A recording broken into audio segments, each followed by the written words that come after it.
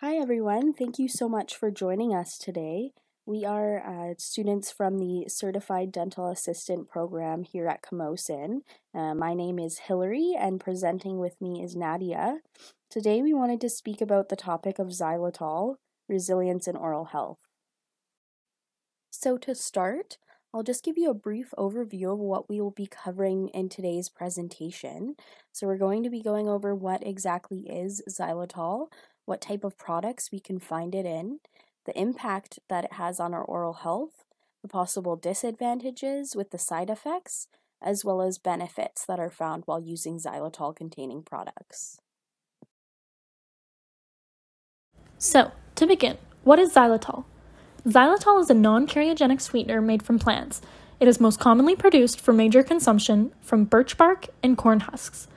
This water-soluble sugar alcohol is similar to stevia, another sweetener, as they are derived from organic matter and differ from others like aspartame, the chemically manufactured alternative.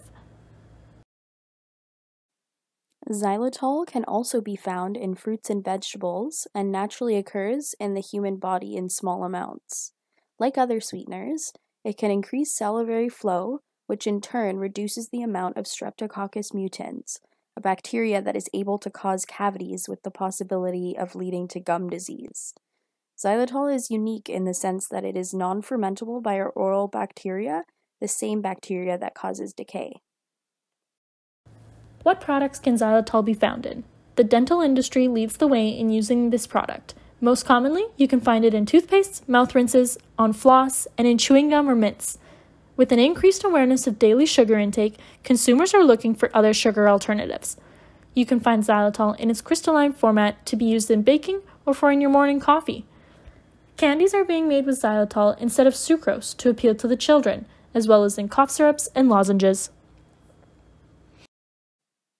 Essentially, anything you can use traditional sugar for, you can replace with xylitol, and have little to no difference in taste compared to other sweeteners.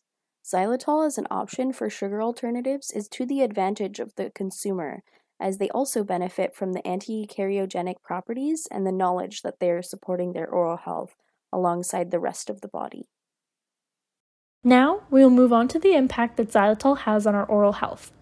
Xylitol has the ability to help remineralize our teeth. It does this through the means of increasing the amount of saliva in the mouth. Our saliva is already our body's natural defense from cavity-causing bacteria. It also benefits people who suffer from xerostomia, commonly known as having dry mouth. A steady consumption of xylitol decreases the amount of Streptococcus mutans in the mouth over time and could help permanently. The breakdown of xylitol is unlike other sugars. It is slow and it is not fully digestible. For those that struggle with sugar intake, this enables them to use it as energy longer.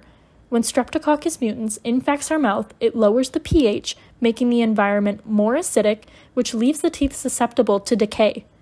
Xylitol helps by neutralizing the pH, leaving bad bacteria to starve and die out as long as xylitol remains present. With lower levels of acidity and bacteria, the teeth are able to fortify weakened enamel and reverse decay already present. Cavities and gum disease can be contagious. They can be passed on through sharing drinks, food, as well as kissing a loved one. Mothers can also pass it to their unborn child if they have poor oral hygiene. Xylitol has the ability to prevent the spread of cavities and gum disease to one another because of the anti-karyogenic properties it possesses. It promotes good oral hygiene, but frequency of use is more beneficial than the quantity. What are the disadvantages to using xylitol?